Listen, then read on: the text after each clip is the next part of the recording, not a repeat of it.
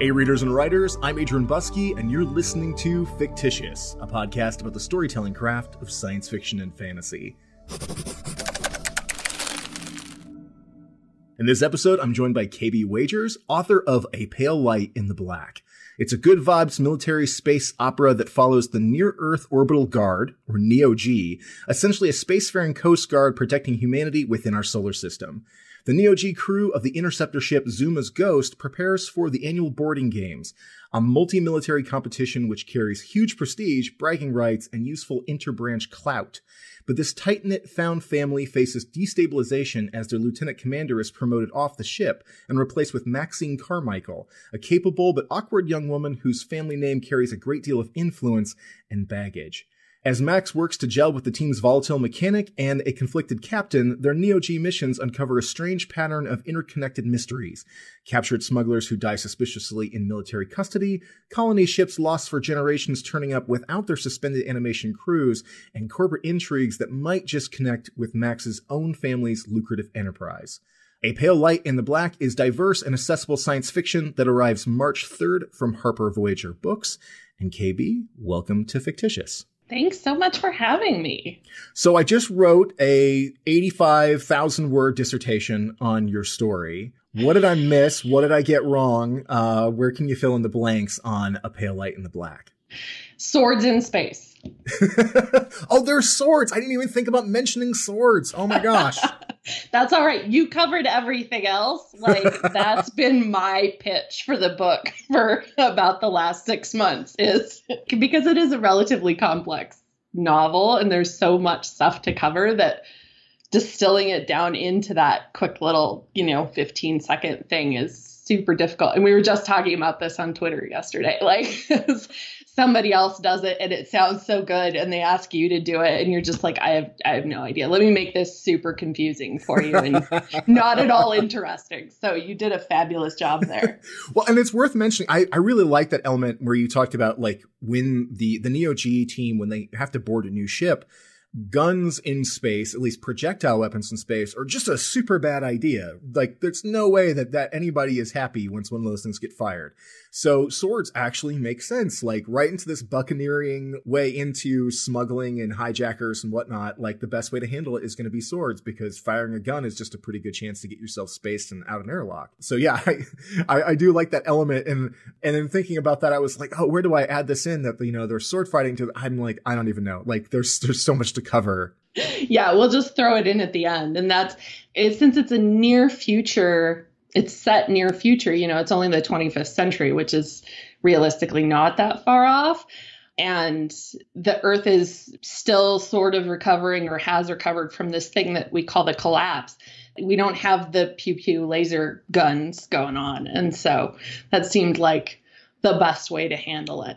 I do want to make a quick interjection because you mentioned discussing these things on Twitter.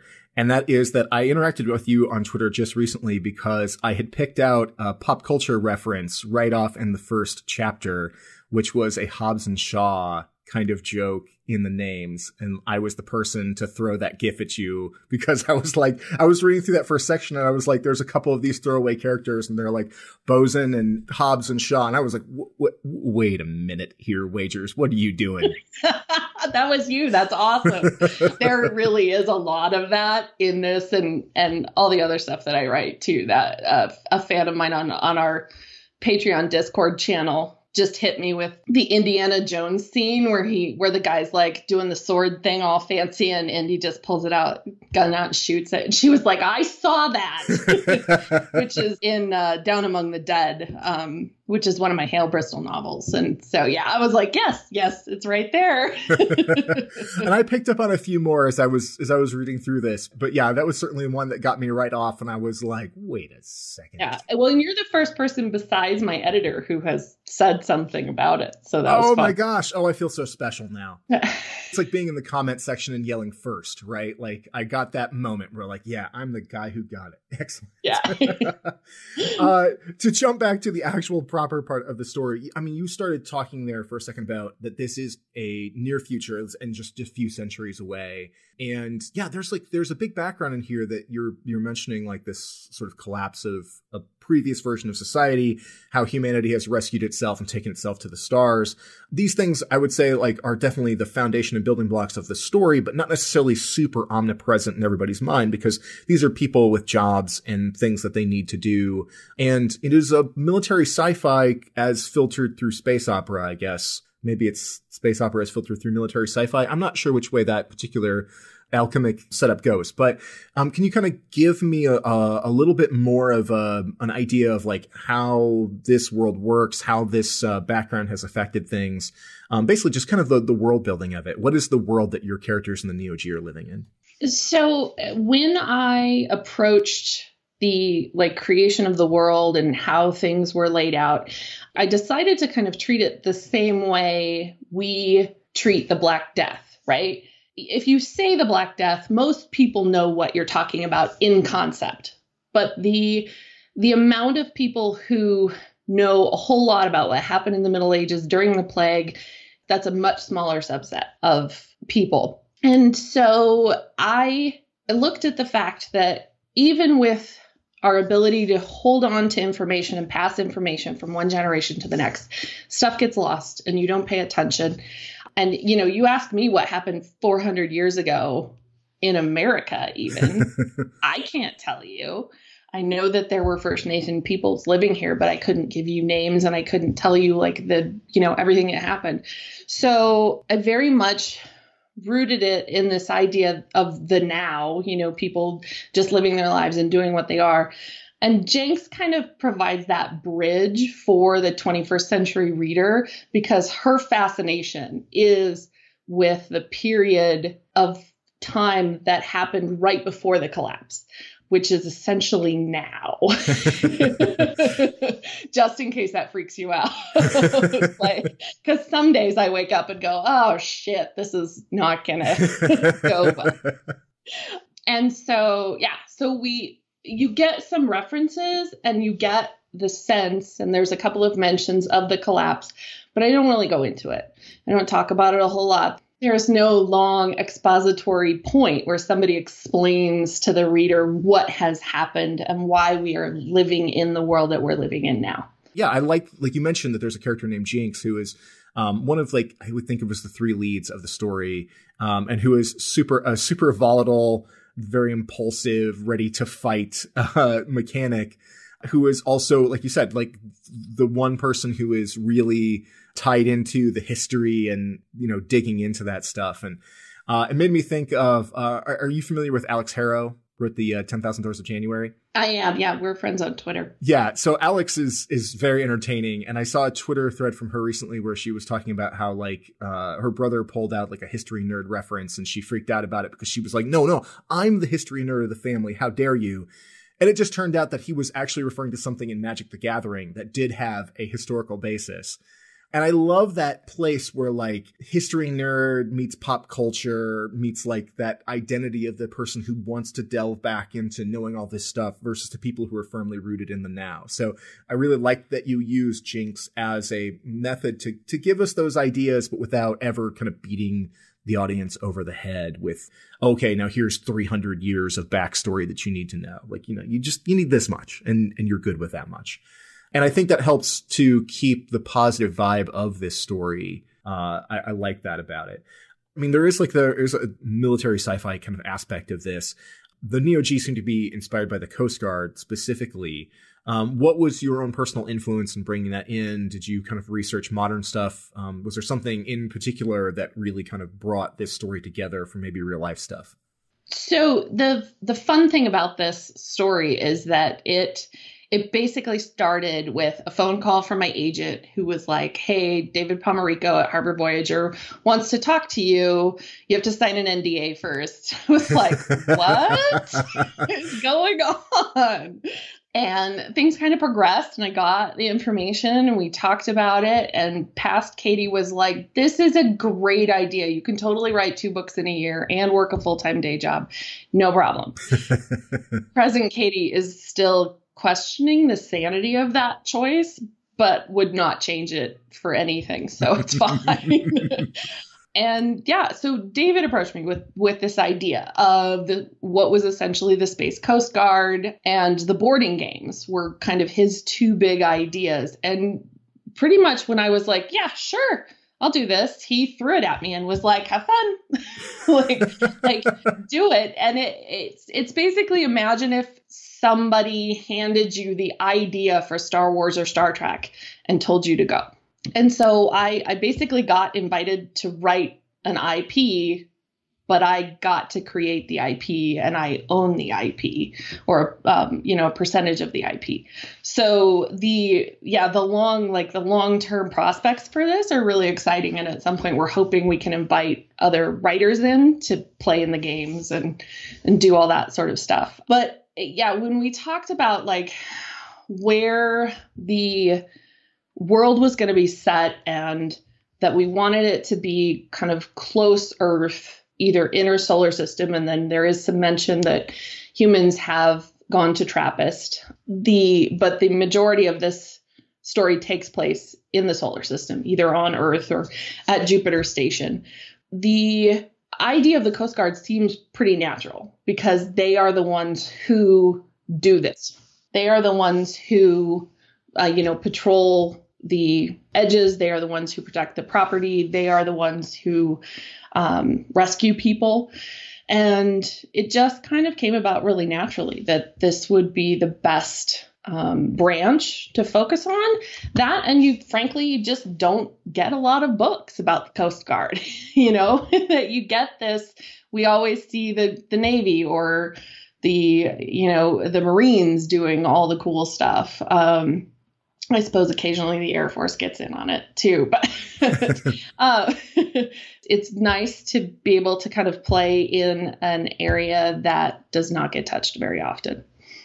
You mentioned the boarding games in there too. And first off, that origin story, as far as having an editor coming to you with it and then extrapolating from those initial ideas, is really interesting. Like that's definitely a fascinating one. But the boarding games, this is a very different angle within this particular story. I've seen somebody compare this to like being like sort of like The Expanse meets Ender's Game. I think there's a much more positive kind of vibe to this story than there are in those.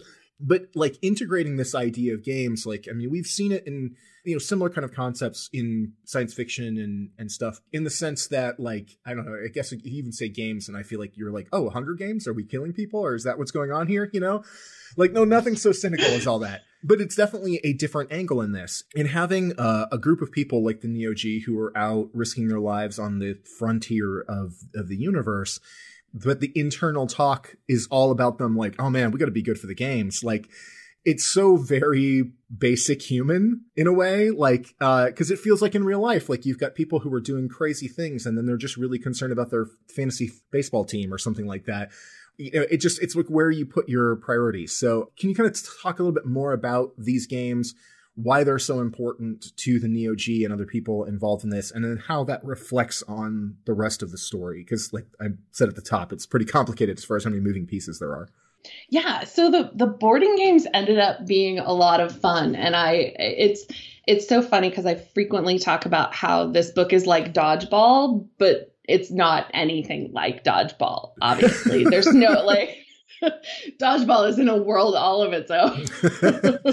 If you can dodge a wrench, you can dodge a ball.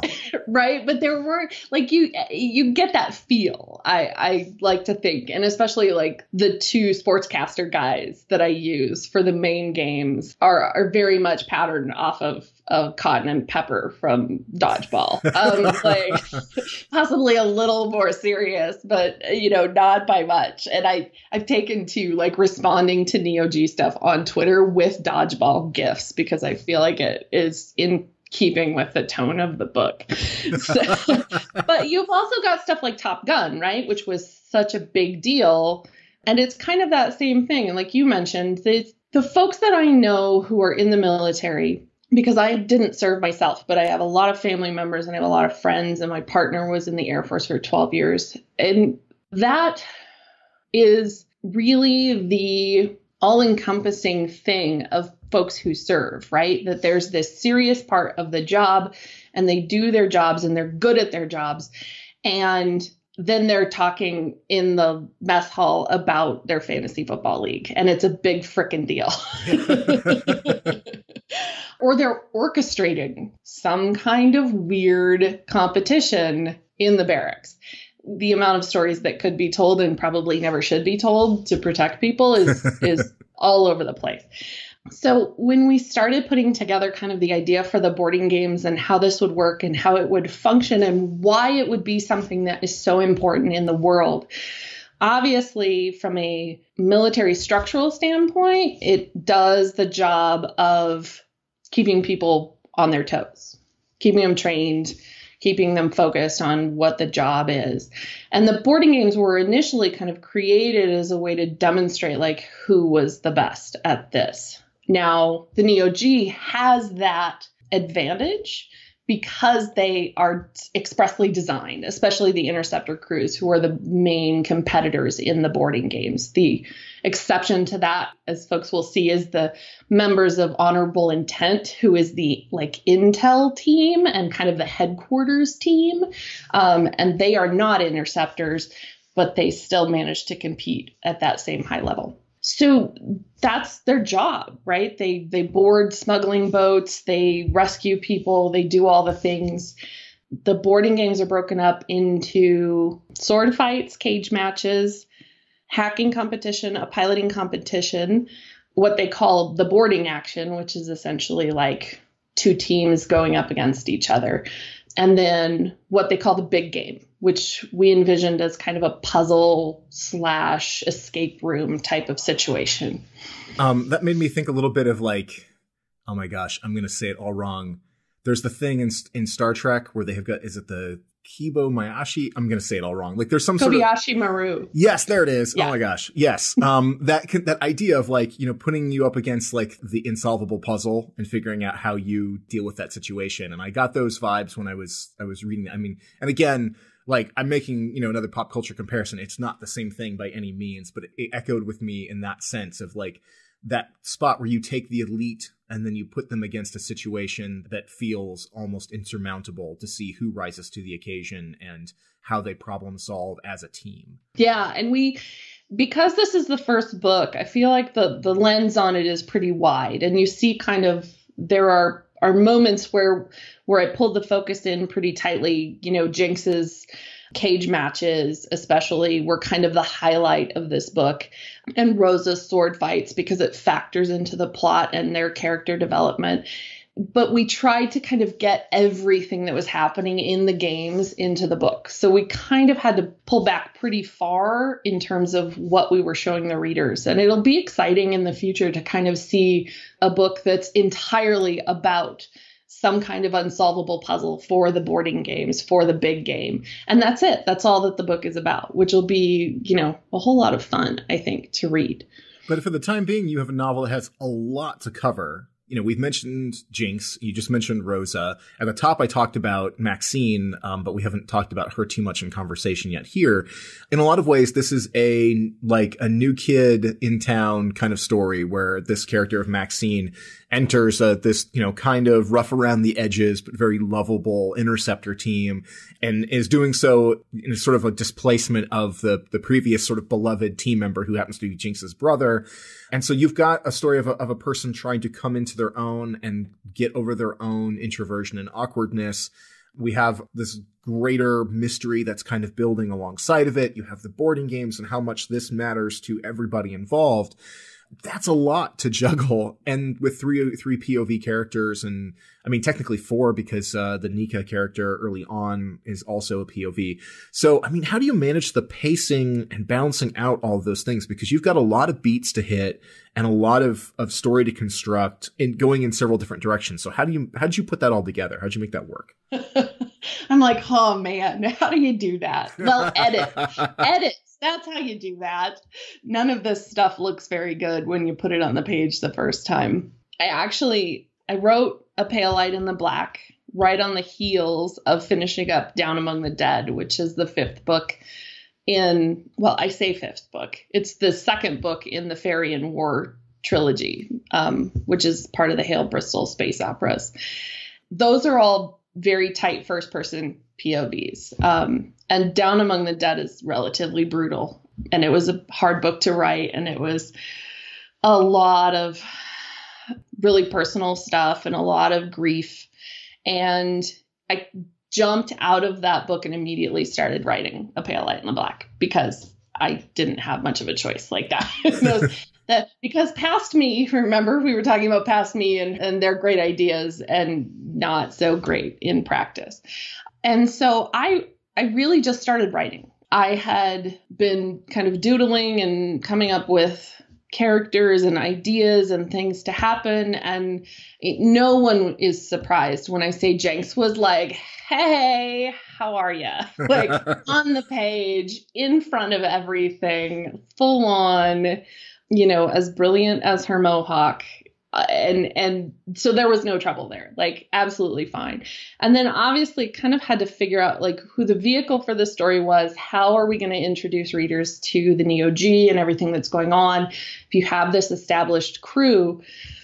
And then Max showed up, and Max is, I keep joking that like Max and Jenks are like the extreme ends of my own personality, which isn't entirely true, but the essence of it is there. And Max became this amazing foil for Jenks and this amazing character who kind of takes the reader through everything that is going on. Rosa was a little bit more difficult to get on the page, which also I feel like is not a huge surprise, just given her tone and her tenor and how like solid but self-effacing she is as a commander. She definitely feels like that person who is always there to bolster everybody else up, but is not very good at taking credit for any of it. And in fact, kind of flatly refuses to like take the spotlight or be in charge. So yeah, it wasn't really so much a conscious decision in terms of the POVs.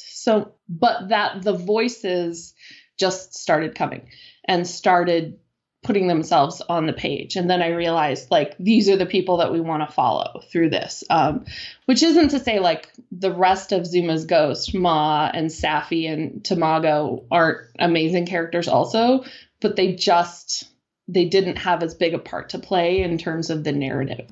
I ended up not like making it even more difficult on myself and trying to do like 6 people, which probably would have, I feel like David at some point would have been like, yeah, no, we need to cut this back. You have some really hard contrast between these characters because with Maxine, Max is the child of a very prominent family. They own this LifeX company that has this technology that has expanded people's lives decades longer than normal. And it's a big factor in everyday life for people, and often a motivating factor for them in doing military work and stuff like that is their ability to gain access to this stuff. And her parents are like naval admirals and are not very keen on the fact that she's part of the NeoG. So she comes from intense wealth and prestige, but no love really in a family background and not a lot of appreciation for what she's doing. Jinx, on the other hand, comes from the street. She was an orphan who got adopted into the family of this other NeoGer, Nika, and so is much scrappier, is a lot more intense, is very self-assured because she's been able to survive on her own. And found family seems to be a big theme in this story, and it certainly is the thing that matters intensely to Jinx because this is her family. Maxine's sort of running away from her family. Jinx is sort of defending hers. And then Rosa, the captain, like you said, is this person who is incredibly gracious and supportive of her own people, but not necessarily that supportive of herself at times, while her family, her wife and her children are back on Earth, and her own personal faith doesn't really like the fact that she's even in space. So I think those are really big dichotomies to balance across all of those. And I think that's what makes a lot of this interesting. But that's also a lot to carry while you're figuring out all these characters and then to manage all those POVs. Yeah, edits really do help, and they kind of smooth everything out. I tend to have what I guess is a natural talent to figure out voices of characters and have that shine through. Stuff will occasionally bleed together, and it's during edits that you separate that back out and figure out like, oh, Like when we were doing edits, there were notes that like, why is everybody winking in this book? And it's like, well, let me tell you, because my brain latches onto words and then decides to use them over and over again. I'm reasonably sure I'm not alone in that. I think every author talks about having that, like one word or two words that you just repeat over and over again in a manuscript. And when you're doing edits and copy edits, you're like, why are there 400 uses of the word shrugged in this? I don't know. Oh my gosh. As a reader and book reviewer, let me tell you, if there's one thing that like makes me batty, it's when I feel like a book didn't actually go through enough of an editorial process to find that. Like one very popular book that came out last year that uses the word shatter about 70 times in its third act.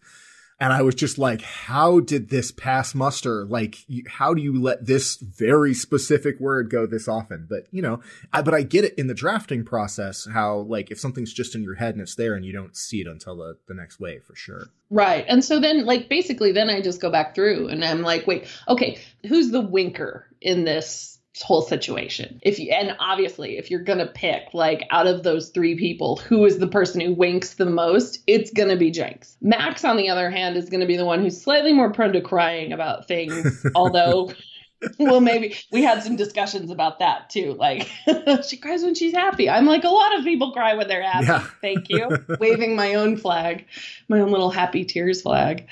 But, I'm a big believer in walking that fine line between letting your characters have their voice and have their lead and do, like, sitting back and letting them do what they want, with the opposite end of that, which is you are the writer and you are in control. And that whole I can't control my characters thing is a load of horseshit.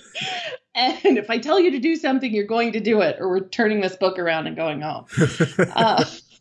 So yeah, that you, like, the further you get into the story, the more you learn about the characters. And, you know, for me, that was part and parcel of figuring out, like, what does Rosa want out of all of this? How Rosa was the one who was the furthest from anything that I could identify with personally, because her faith is not something that I share.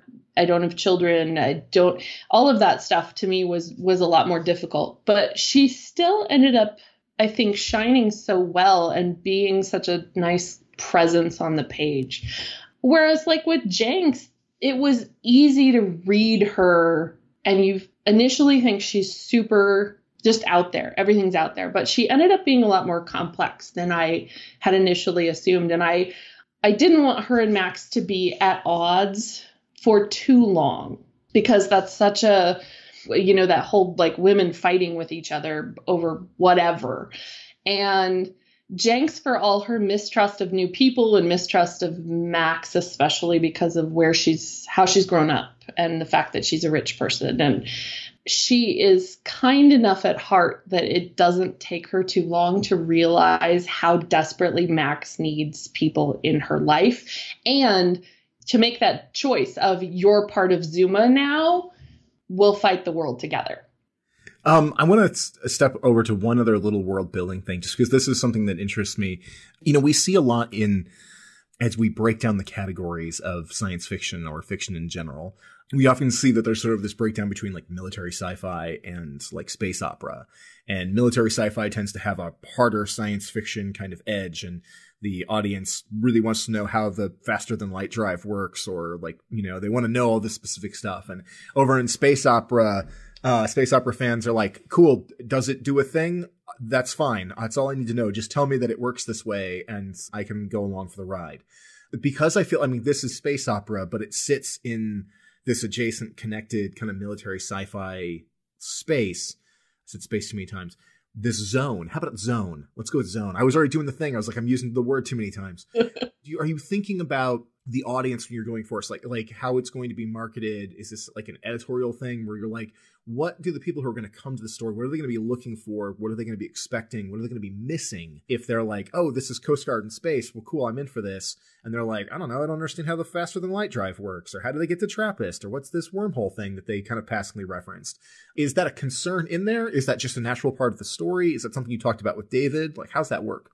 I resist the urge to label this book as space opera for a couple of reasons. I always look at the split between space opera and science fiction as like the Star Trek, Star Wars divide, right? That we may not know exactly how the warp cores work, although I'm sure probably somebody out there who's way more of a Trekkie oh, they definitely do. They definitely would be like, do. oh, no, we know.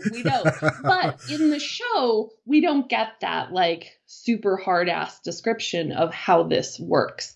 Whereas nobody knows how midichlorians work. Let's be honest. That it's just space magic. You said the dreaded word, midichlorians. Right. That's the worst swear we've said on this show so far. Oh, yes. Excellent. And so the NeoG isn't like hard science fiction at all. But I do feel like it is military science fiction because the setting is military based. All the characters are military. We're very heavily focused on that whole situation.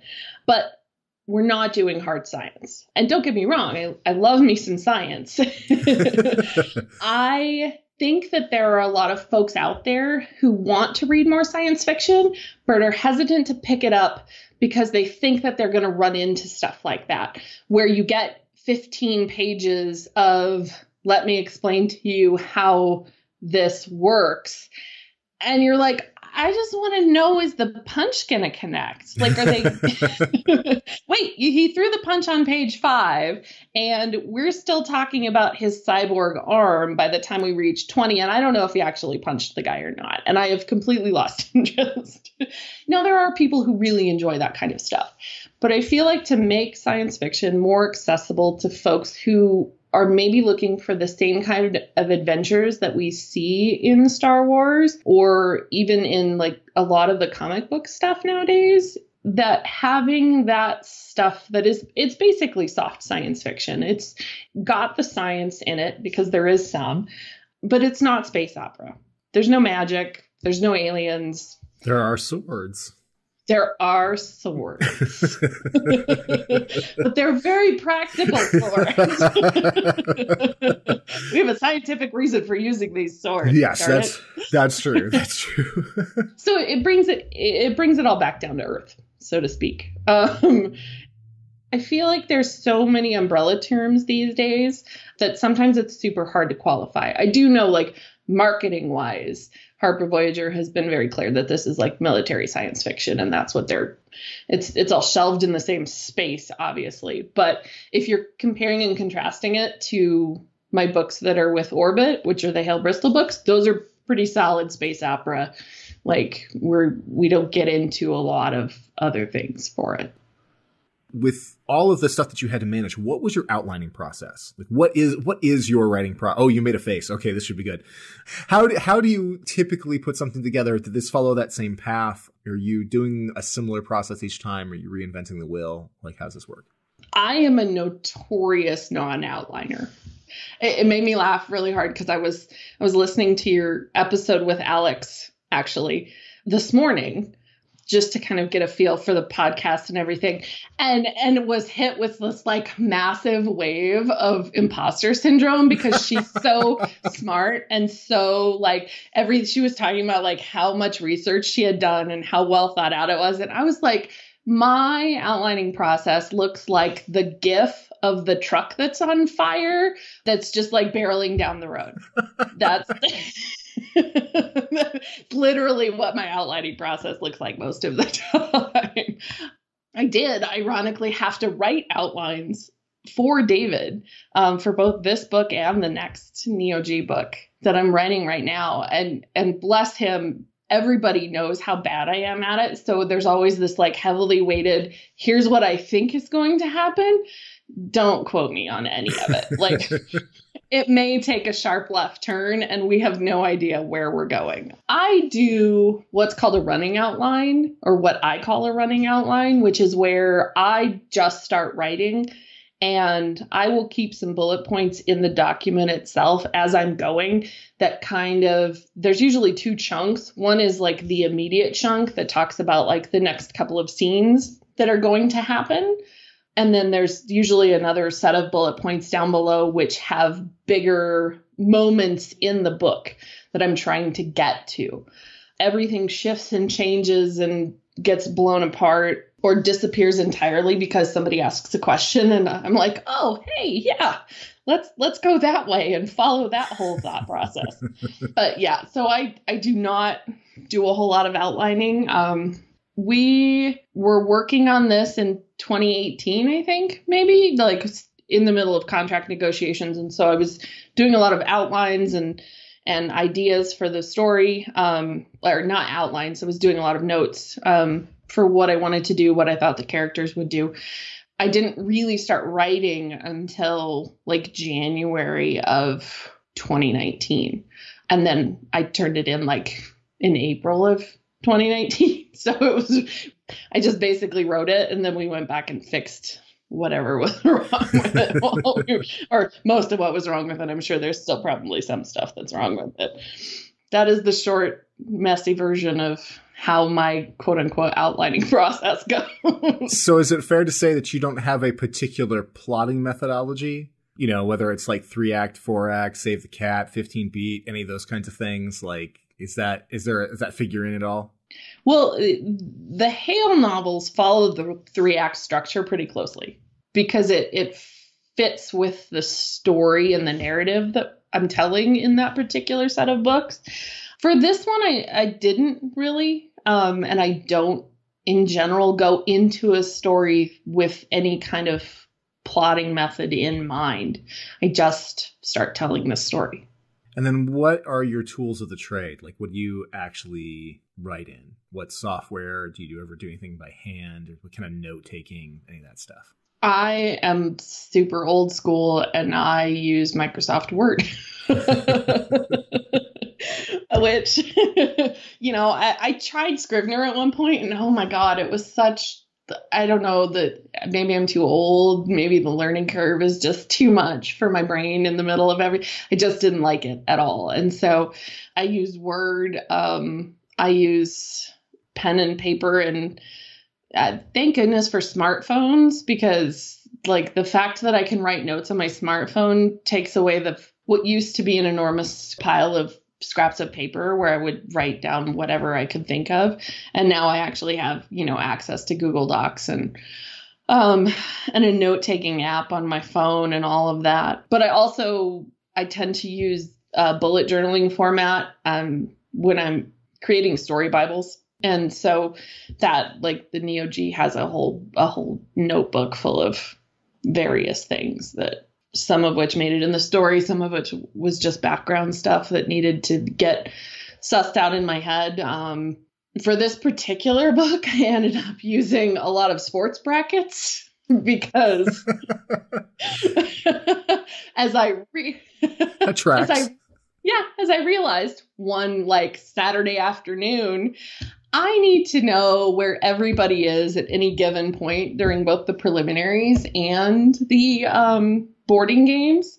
And then what ensued was like a 5-hour long project of putting out brackets for like the 45 cage fighters who fight in the preliminaries, because that seemed like a good idea to have like 3 people on each team, and you have 15 teams. And my brain was suddenly like, oh my God, you have to like come up with all of these names. And I actually threw a call out on Twitter, and a bunch of folks like gave me names to use just so I could fill in the brackets. But that way I knew, like, if somebody was cage match fighting over here, they could not be participating in the boarding actions at this point.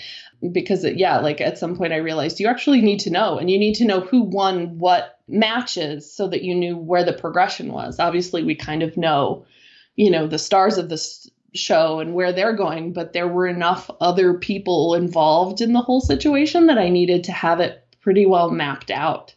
And then the funniest story on that was when I was doing the main games brackets, I got them all done, all put together, and then went, oh shit, and realized that I had not put the Army team in anything.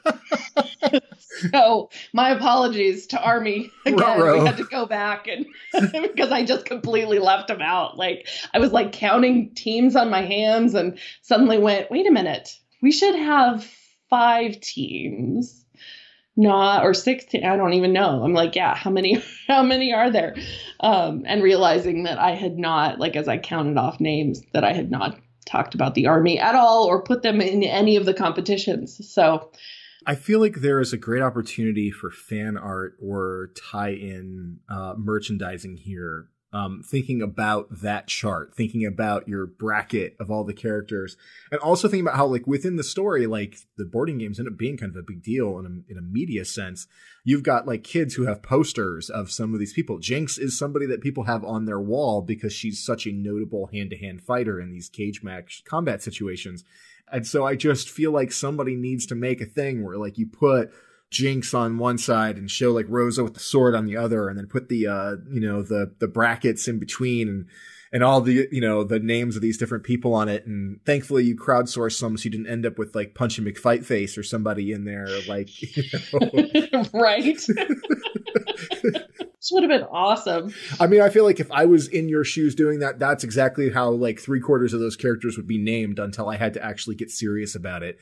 Otherwise, you're going to come up with like a total word salad of like of just insane names trying to keep track of that many people. Well, and literally that's how you end up with characters named Hobbs and Shaw. Is at some point you're just like, you know what? Screw this. We're putting it in. Somebody will get it. Right. Sooner or later it'll be noticed. Yeah. Yeah. I feel like I think there's a mention of like that Lewis Armstrong, who's one of the cage fighters on the HQ team, one of his boys has a poster of Jinx, and is like a huge fan of Jinx. And there's a running kind of joke that ends up in the second book, where they're talking about the fact that his kids, his twin boys are always talking about how Jinx is going to kick dad's ass. So. And it should be noted that this character is sort of a frequent hookup for Jinx as well. So somebody she has to compete against. Sometimes the post-competition stuff gets a little heated. Little bit, yeah. I got super lucky. There's an artist whose name is Valentine Barker who does some amazing art, and I commissioned him to draw Max and Jinx for me. It is like the most beautiful thing when he showed me the rough, and then and he literally did it. Like I sent him the manuscript and he read it and then drew like this brought the two of them to life, and it is so perfect and so much fun. And yeah, like having people do art and having all of that like merchandise tie-in for the for the boarding games is a lot of fun. That's fantastic. I follow Valentine, so yeah, I don't think I've actually spotted that in his feed, but I'm gonna have to go back and look for that because that's awesome. That's very cool. Before we wrap up, really quickly, I want to know what stuff outside of all this and like in all the free time you have when you're not working and writing and bringing these things to life. What other media are you absorbing? What's feeding your writer brain right now? Oh, my writer brain is fried. Yeah. I have not. I have like 120 books on my to be read shelf. And I think I read like 13 books last year just because I did not have time between everything that I was working on. I have to be super careful watching shows because I get so easily sucked into things that it takes away like if I get sucked into somebody else's world, I can't create in my own. And so I kind of bounce back and forth. Right now I'm playing in a ridiculous amount of Assassin's Creed Odyssey because there is like something super oddly soothing about hiding in bushes, killing people. There's a lot of stuff I want to watch, and I made allowances for The Mandalorian, and kind of managed to like binge watch it between finishing one project and starting this next one. And then I've got a couple of other things that I really want to watch, like the Dark Crystal Age of Resistance, which I know came out like 6 months ago, but I watched the first episode and was so sucked in that was like, oh, I'm going to have to back away from that one because I will not, it'll take away like 4 years of my life. So yeah, I am super brain dead. It's been a really exciting 4 years, and all really exhausting. I've written that when I finished this next NeoG novel in March, I will have written 7 books in 4 years, which is kind of mind-boggling, I guess. And it does not leave a lot of room for anything else. So I'm looking forward to taking the rest of the year off and refilling the well and watching a bunch of stuff and reading a bunch of stuff and letting things settle and refilling the well. I feel like taking the rest of the year off sounds like a pipe dream that it's no way going to happen. Right. And basically, see, and you don't even know me. Everybody who knows me is like, yeah, right. Sure, Katie, we'll believe it. And we're all ready. Yeah, I've got books to pitch, and I'm still cursing Tasha Suri because she threw a King Arthur idea at me, and I don't even like King Arthur, but now I can't stop thinking about it. So we may see gender bent King Arthur in space at some point here from me, and it's all her fault. I feel like that's the danger, and I don't know if you fall anywhere near this, but it's the danger of having an ADHD brain. It's like if somebody just tags you with an idea, you can't stop spinning on it afterwards, and until it is realized in some fashion, it has to be explored. You can't let it lie. Damn you, Tasha Suri! How dare you?